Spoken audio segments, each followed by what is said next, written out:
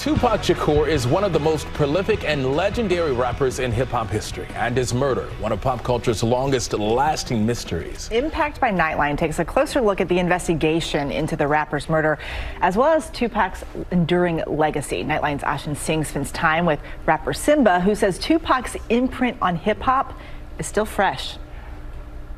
What's your favorite Tupac song? Changes. He's sold already right here.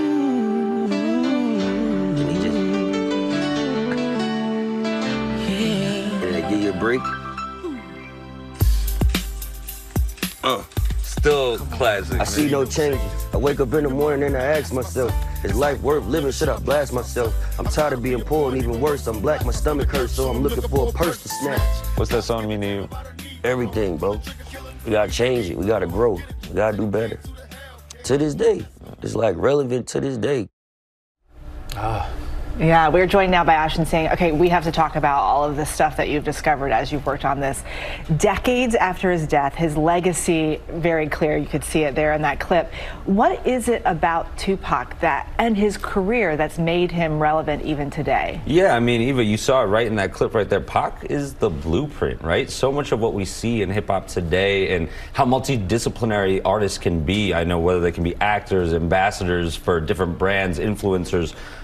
Pac did it first, you know, and you saw it here with Simba rapping bar for bar 27 years later. His legacy is enduring, and the impact that he's had on the greater culture, like, cannot be denied. Yeah, and people forget he was so young and so smart, and you were still feeling his impact some years later.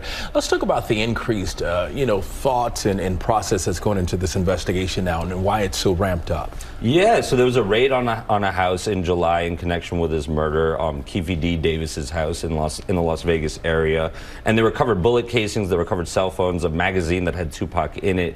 But you know, this has been a case that's been cold for 27 plus years now, and people who are familiar with Pac, people who are familiar with the case, they all seem to think they know who did it, right? And so when it comes to a case like this that's in the hands of the grand jury now, people aren't really holding their breath when it comes to looking for closure. You know, the search warrant, it felt like it came out of nowhere. So tips are still pouring in some 27 years later? Tips are still pouring in. The Las Vegas PD, Metro PD, they're still getting calls about Pac's murder.